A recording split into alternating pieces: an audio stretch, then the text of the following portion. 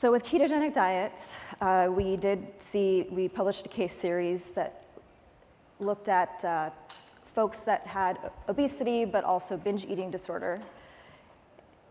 And we saw a decrease in depression scores. We saw the binge eating severity in terms of number of episodes and frequency also decrease.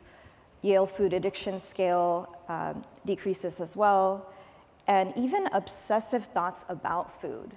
The patients had complained about, I'm always thinking about food all the time, and things started changing with the diet that it became a little bit easier for them not to necessarily focus or hyper-focus so much on the food. So the Yale-Brown Obsessive Compulsive Scale was one we saw that major improvement for one of the cases here. So Ashley Gearhart, who developed the Yale Food Addiction Scale, and I had multiple conversations about this. So we wrote this review paper exploring the theoretical mechanisms as to why a diet devoid of ultra-processed food could actually, in fact, or a ketogenic diet could actually, in fact, alleviate those eating disorder symptoms, such as binge eating.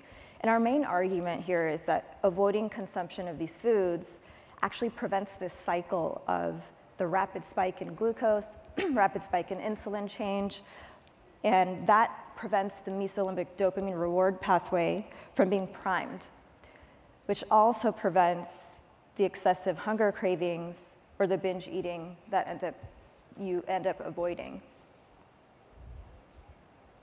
In addiction, there's this idea that when you have a rapid shift in concentration, that it primes the dopamine reward pathway. So this is another mechanism as to why we think that is helpful.